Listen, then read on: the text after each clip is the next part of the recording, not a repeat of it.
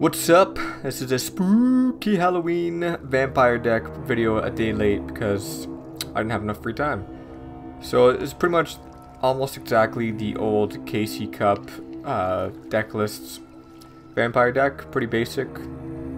We got Gozuki, only two of them because I only have two. I use Sprint, a dream ticket, like my first dream ticket ever on one of these, and I just pulled the second one yesterday on Halloween. We got two vampire retainers, two vampire familiars, one vampire vamp,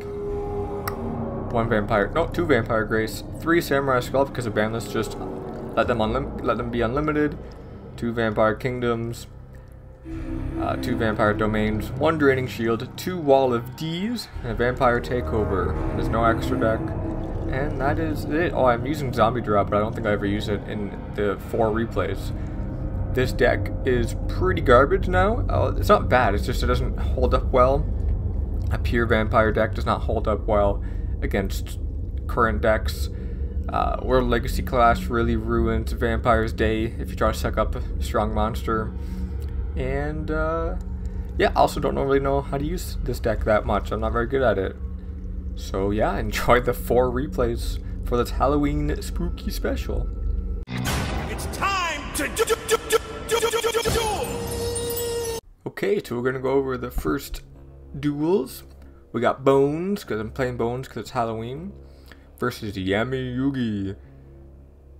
I bought the very unspooky playmat for 500 whole gems. I used the 500 gems that we got from the 100 million downloads to get this, instead of trying to get good cards.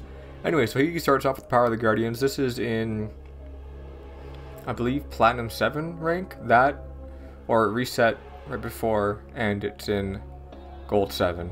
Don't know. But I got some Gozuki action going on. Disclaimer, I really don't know how this deck works all that much. I just know that from personally, I pull Retainer out, get a magic card. That card lets me pull Familiar out, then I get Vampire Vamp in my hand, suck up a big monster. That's all I do with this deck. I'm not sure if there's extra that you're supposed to do, but that's what I do. And then I use Domain to get my life points back. And Draining Shield. I have Draining Shield just to get extra life points. So I suck up his Power of the Guardians, but he Walla D's me. Power of the Guardians goes in the graveyard, which is awesome because I hate that card. Only because I don't use it. If I used it, I probably would love it. Then I sacrifice Gozuki for Grace just in case. And boom, easy win. Kicked his booty. Then we got Ubel. Bones versus Ubel. This was a very, I want to say, interesting duel. It wasn't, I don't know how this player didn't get what they were trying to get going, but they didn't do it very well at all. So we start with my beautiful Magician Girl mat. I got 2 skulls in my hand, Familiar and Walla D. She pulls out a Ubel effect. My name is Ubel. Exchanges Incarnate for the normal Ubel card and summons a monster that should, and to my opinion, I think should have used its effect, right? I don't know how Ubel decks work, but I'm able to throw a Retainer on the field, and I don't pull Familiar out because I'm not sure if Ubel's coming to the field and it's going to just, like with Incarnate, and destroy all my monsters, so I'm going to wait a little bit, wait a turn. I get Sphere Karibo'd, but I pull another Skull since it's unlimited. I got 3 in my deck instead of 2. Use Takeover to pull up my Kingdom, and then pull Grace onto the field. Then Grace lets me throw a magic card in there because I chose magic because I didn't want to deal with Fire Kings or the ritual summoning spells, so I thought I should try to get rid of those. And I'm able to just make it to bring Ubel to 100 life points. I wish I knew a better way to, if I had like 100 more life points somehow, if Skull was a Grace instead, and then he rage quit. I'm not sure what happened. So that's that. That was those 2 fantastic, amazing, beautiful duels. So I moved the camera because my computer is overheating because it sucks.